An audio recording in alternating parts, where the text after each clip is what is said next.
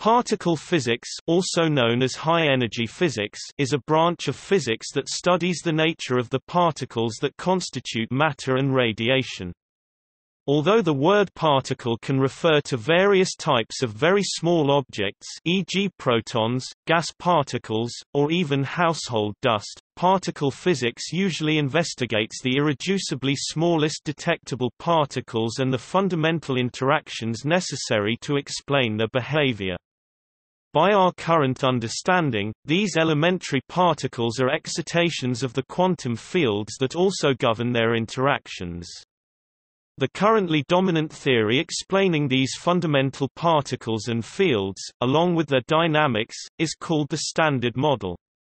Thus, modern particle physics generally investigates the Standard Model and its various possible extensions, e.g. to the newest known particle, the Higgs boson, or even to the oldest known force field, gravity.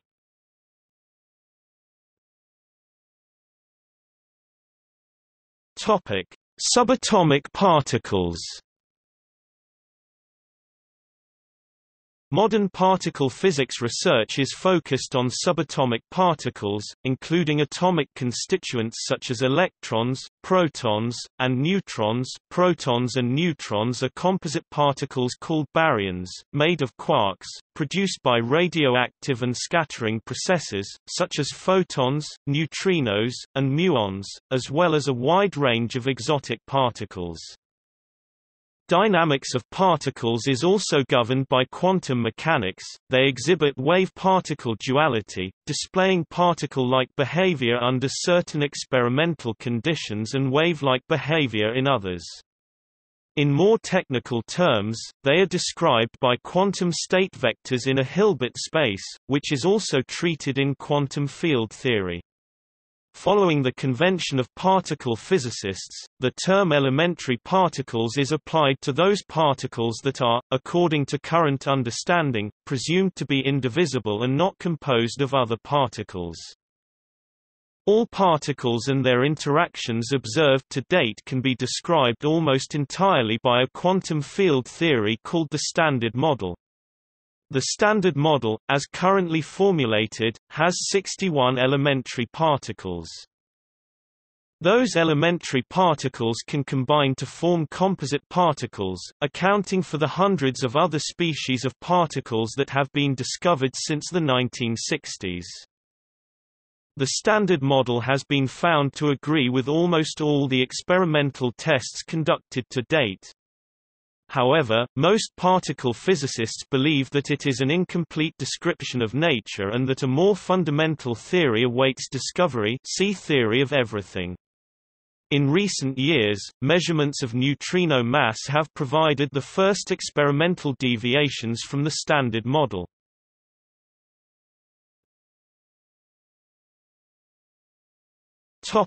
History. The idea that all matter is composed of elementary particles dates from at least the 6th century BC. In the 19th century, John Dalton, through his work on stoichiometry, concluded that each element of nature was composed of a single, unique type of particle. The word atom, after the Greek word atomos meaning indivisible, has since then denoted the smallest particle of a chemical element, but physicists soon discovered that atoms are not, in fact, the fundamental particles of nature, but are conglomerates of even smaller particles, such as the electron. The early 20th century explorations of nuclear physics and quantum physics led to proofs of nuclear fission in 1939 by Lise Meitner, based on experiments by Otto Hahn, and nuclear fusion by Hans Bethe in that same year. Both discoveries also led to the development of nuclear weapons. Throughout the 1950s and 1960s, a bewildering variety of particles were found in collisions of particles from increasingly high-energy beams. It was referred to informally as the particle zoo. That term was deprecated after the formulation of the Standard Model during the 1970s, in which the large number of particles was explained as combinations of a relatively small number of more fundamental particles.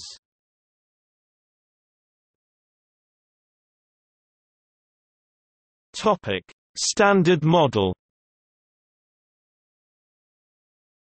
The current state of the classification of all elementary particles is explained by the Standard Model. It describes the strong, weak, and electromagnetic fundamental interactions, using mediating gauge bosons. The species of gauge bosons are 8 gluons, W-, W+, and Z bosons, and the photon. The Standard Model also contains 24 fundamental fermions, 12 particles and their associated antiparticles, which are the constituents of all matter. Finally, the Standard Model also predicted the existence of a type of boson known as the Higgs boson. Early in the morning on 4 July 2012, physicists with the Large Hadron Collider at CERN announced they had found a new particle that behaves similarly to what is expected from the Higgs boson.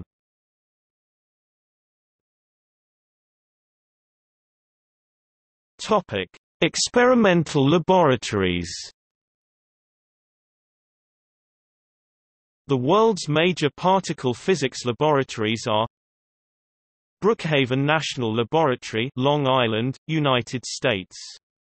Its main facility is the Relativistic Heavy Ion Collider (RHIC), which collides heavy ions such as gold ions and polarized protons. It is the world's first heavy ion collider, and the world's only polarized proton collider. Budka Institute of Nuclear Physics, Novosibirsk, Russia. Its main projects are now the electron-positron colliders VEPP-2000, operated since 2006, and VEPP-4, started experiments in 1994. Earlier facilities include the first electron-electron beam-beam collider VEP-1, which conducted experiments from 1964 to 1968, the electron-positron colliders VEPP-2, operated from 1965 to 1974, and, its successor VEPP-2M, performed experiments from 1974 to 2000. CERN, European Organization for Nuclear Research, Franco-Swiss border, near Geneva. Its main project is now the Large Hadron Collider (LHC), which had its first beam circulation on 10 September 2008, and is now the world's most energetic collider of protons. It also became the most energetic collider of heavy ions after it began colliding lead ions. Earlier facilities include the Large Electron-Positron Collider (LEP), which was stopped on 2 November 2000 and then dismantled to give way for LHC, and the Super Proton Synchrotron, which is being reused as a pre-accelerator for the LHC and for fixed-target experiments. DESY, Deutsches Elektronensynchrotron, Hamburg, Germany.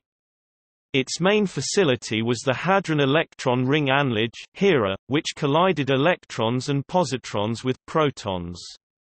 The accelerator complex is now focused on the production of synchrotron radiation with Petra 3, FLASH and the European XFEL. Fermi National Accelerator Laboratory Fermilab, Batavia, United States. Its main facility until 2011 was the Tevatron, which collided protons and antiprotons and was the highest energy particle collider on Earth until the Large Hadron Collider surpassed it on 29 November 2009. Institute of High Energy Physics (IHEP), Beijing, China. IHEP manages a number of China's major particle physics facilities, including the Beijing Electron-Positron Collider (BEPC), the Beijing Spectrometer (BES), the Beijing Synchrotron Radiation Facility (BSRF), the International Cosmic Ray Observatory at Yangbijing in Tibet, the Daya Bay Reactor Neutrino Experiment, the China Spallation Neutron Source, the Hard X-ray Modulation Telescope (HXMT), and the Accelerator-Driven Sub-Critical System (ADS), as well as the Jiangmen Underground Neutrino Observatory (JUNO). KEK, Tsukuba, Japan. It is the home of a number of experiments such as the K2K experiment, a neutrino oscillation experiment, and Bell 2, an experiment measuring the CP violation of B mesons. SLAC National Accelerator Laboratory, Menlo Park, United States. Its 2-mile-long linear particle accelerator began operating in 1962 and was the basis for numerous electron and positron collision experiments until 2008. Since then, the linear accelerator is being used for the LINAC coherent light source X-ray laser as well as advanced accelerator design research. SLAC staff continue to participate in developing and building many particle detectors around the world. Many other particle accelerators also exist.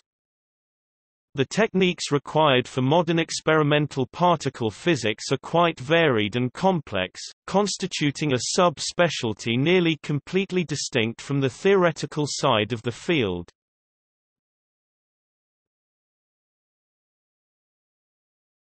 Topic: Theory. Theoretical particle physics attempts to develop the models, theoretical framework, and mathematical tools to understand current experiments and make predictions for future experiments. See also theoretical physics. There are several major interrelated efforts being made in theoretical particle physics today. One important branch attempts to better understand the Standard Model and its tests. By extracting the parameters of the Standard Model, from experiments with less uncertainty, this work probes the limits of the Standard Model and therefore expands our understanding of nature's building blocks.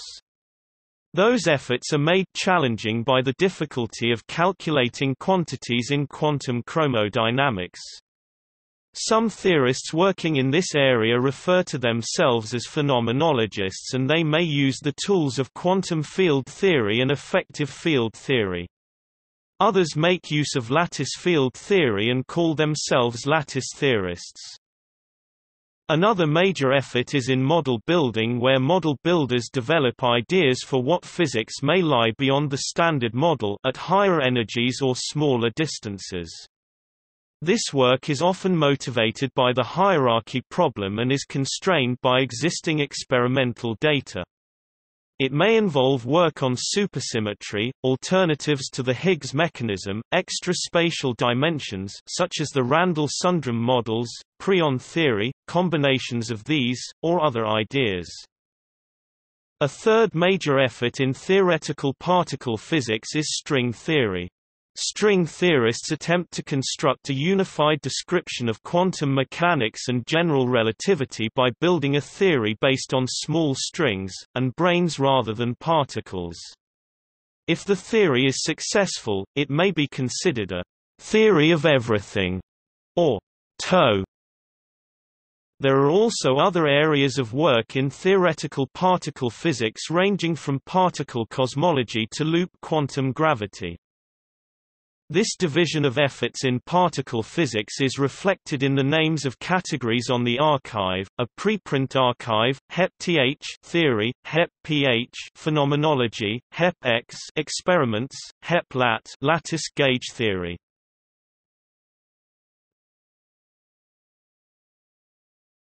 Topic: Practical applications. In principle, all physics and practical applications developed therefrom can be derived from the study of fundamental particles. In practice, even if particle physics is taken to mean only high-energy atom smashers, many technologies have been developed during these pioneering investigations that later find wide uses in society.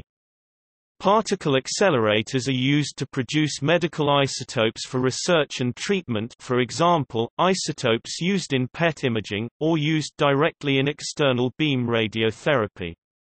The development of superconductors has been pushed forward by the use in particle physics. The World Wide Web and touchscreen technology were initially developed at CERN. Additional applications are found in medicine, national security, industry, computing, science, and workforce development, illustrating a long and growing list of beneficial practical applications with contributions from particle physics.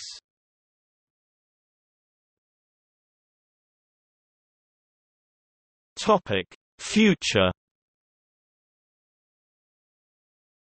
The primary goal, which is pursued in several distinct ways, is to find and understand what physics may lie beyond the Standard Model. There are several powerful experimental reasons to expect new physics, including dark matter and neutrino mass. There are also theoretical hints that this new physics should be found at accessible energy scales. Much of the effort to find this new physics are focused on new collider experiments. The Large Hadron Collider (LHC) was completed in 2008 to help continue the search for the Higgs boson, supersymmetric particles, and other new physics. An intermediate goal is the construction of the International Linear Collider (ILC), which will complement the LHC by allowing more precise measurements of the properties of newly found particles. In August 2004, a decision for the technology of the ILC was taken, but the site has still to be agreed upon.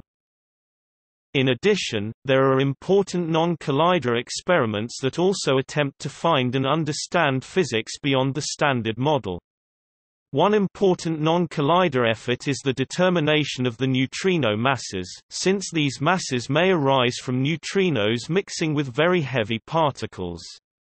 In addition, cosmological observations provide many useful constraints on the dark matter, although it may be impossible to determine the exact nature of the dark matter without the colliders. Finally, lower bounds on the very long lifetime of the proton put constraints on grand unified theories at energy scales much higher than collider experiments will be able to probe any time soon. In May 2014, the Particle Physics Project Prioritization Panel released its report on particle physics funding priorities for the United States over the next decade.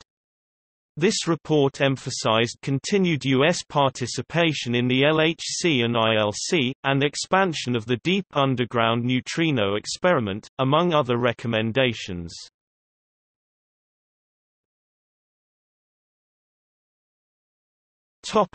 High-energy physics compared to low-energy physics. The term high-energy physics requires elaboration. Intuitively, it might seem incorrect to associate high energy with the physics of very small, low-mass objects, like subatomic particles. By comparison, an example of a macroscopic system, 1 gram of hydrogen, has approximately 6 times 10^23 times the mass of a single proton.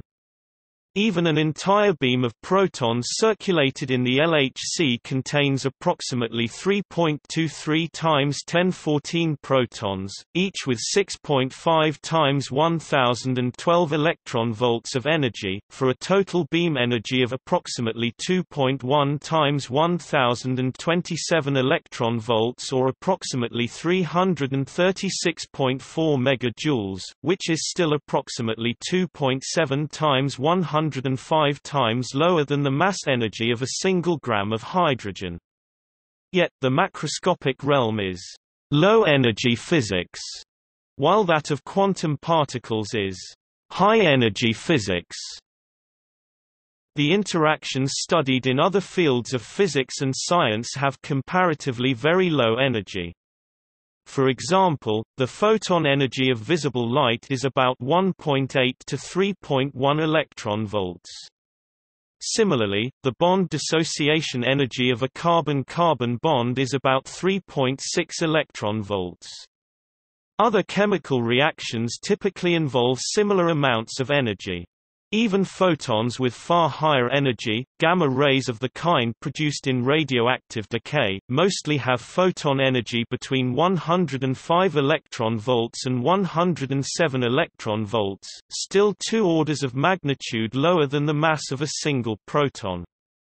Radioactive decay gamma rays are considered as part of nuclear physics, rather than high-energy physics. The proton has a mass of around 9.4 times 108 electron volts. Some other massive quantum particles, both elementary and hadronic, have yet higher masses.